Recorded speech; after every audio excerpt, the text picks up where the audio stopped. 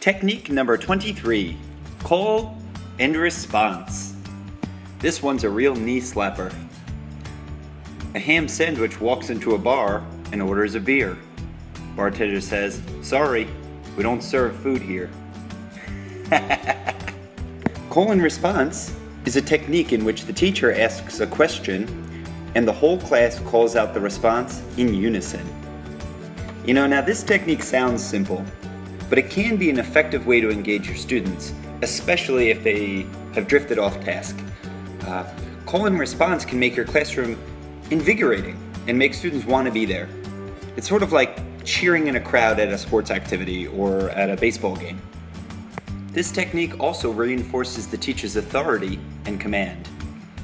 You ask and they do, over and over again. Students don't see call and response as behavioral reinforcement, but it makes crisp, active, timely compliance a habit, committing it to muscle memory almost.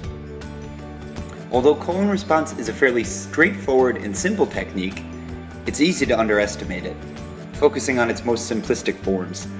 So I'm going to give you the 5 different types or levels of call and response. The first type of call and response is repeat. In these sequences, students repeat what the teacher has said, or complete a familiar phrase that he or she starts. I use this as my most effective attention grabber. I'll give you an example. I will shout 1, 2, and students will call back 3, 4. Or I will call 3, 4, students will answer back 1, 2.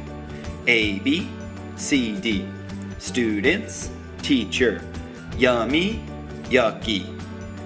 The pattern is what is important, not what is said. Call and response type 2, report. Students will complete problems or questions on their own, and then you will ask them to report their answers back. You might say something like, on 3, tell me your answers to problem number 2. 1, 2, 3. This is just a way for you to more energetically reinforce the academic work once it's completed. Call and response type 3 is reinforce. In this way, you'll be reinforcing new information or a strong answer by asking the class to repeat it. You might say, "Can anyone tell me what this part of the expression is called?" Minjae will answer, "That's the exponent." And you'll repeat, "Class, what's this part of the expression called?" Everyone will repeat it. In doing so, everyone has an additional active interaction with critical new content. Call and response technique number 4 is review.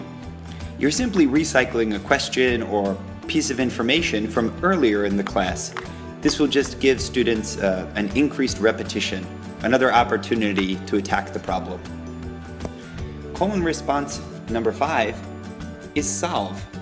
And this technique can be used to have students solve a more rigorous problem. The teacher asks students to solve a problem and call out the answer in unison, in real time. To be effective in any of the 5 forms, call and response should be universal. All students should respond. And to be able to ensure this, plan to use a specific signal. Get their attention by saying, "Class, everybody," or 1, 2, or even a non-verbal signal, such as a finger point. You want to indicate your desire to have all your students respond in unison. This signal or in-cue makes it clear when you're asking students to call out as a group as opposed to individually. These types of signalings are critically important. Every student should know whether a question asked is rhetorical, about to be directed to a single child, waiting for a volunteer, or asked in anticipation of full class call and response. If students don't know how to quickly and reliably differentiate your expectations when you're asking these 4 types of questions, you'll lose your ability to intentionally use any of these techniques. So please, teach this as a procedure, diligently and faithfully. A good in-cue or signal will help you to achieve close to 100% participation. You'll be able to do this because students will know that they're not going to be singing out an answer and singing it out alone. Everybody will be cued and ready to respond as a group. Like cold call, call and response is extremely useful as part of a larger engagement strategy. It doesn't stand on alone, but it reinforces a number of other behavioral and engagement techniques that we have at our disposal. When students participate in call and response, they make a habit of doing what the teacher has asked, over and over, without even realizing they're practicing that skill. However, call and response has some risks and downside that every teacher should be aware of. Of course, students can just fake it.